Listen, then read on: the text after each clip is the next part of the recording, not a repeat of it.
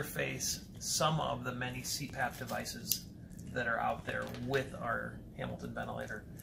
The big issue for us is there are probably 5 or 6 different sizes of CPAP masks, and this is just one type. So we're going to go through just the one type of CPAP mask, just as a demonstration of what some may look like. The thing just to kind of be aware of, there is a nose piece on this that easily falls off. If that falls off, we can't make seal. The other part of this is, we were talking, it's kind of like a headset that you used with a retainer. There's a retention piece here that you have to know is there and intact as well. So as we talk about this, we'll speak to the interface. The other thing too, that just to be aware, when you open your PED circuit, of course with the PED circuit you change to the baby blue expiratory valve. So we've got the baby blue expiratory valve, the PED circuit, and potentially a CPAP device, delivery device.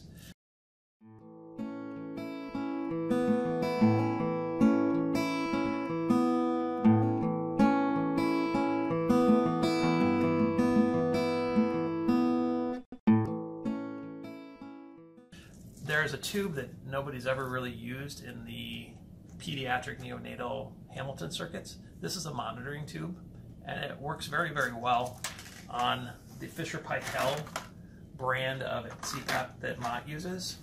Right on the side of this device, so there's 2 limbs, it doesn't matter which one's which when we hook it up, but there's a plug here. When you open that up, there is a threaded connection to the CPAP. That's your pressure monitor. So now you can do your pressure monitoring just like you do with the Hamilton vent. The thing of N or neonatal CPAP, there's a special mode in here that we purchased for strictly CPAP in the neonates. With that, you have to kind of strip the system down a little bit. So you take your flow sensor off, so you will not use your flow sensor. You take this adaptation piece off, so this whole device, flow sensor and kind of the Y. I would keep this just in case the patient needed to be intubated later. You'd have the parts to reassemble. Get that stuff all over the way. And then you take your pressure sensor line, hook it up to your ventilator, blue to blue, and now you'll be able to monitor patient pressures.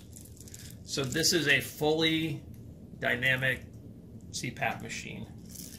The other thing, just connectors, and it's got many, many connectors so that you can fit different circuits.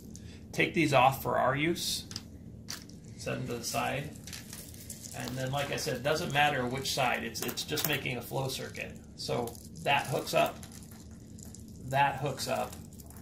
and now you've got a CPAP machine for a neonate.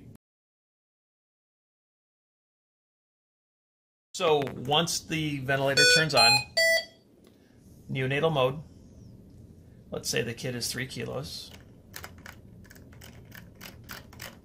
and this is very, very precise,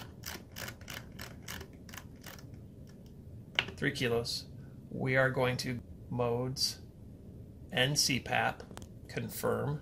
That gives you a diagram to kind of help you reconfigure.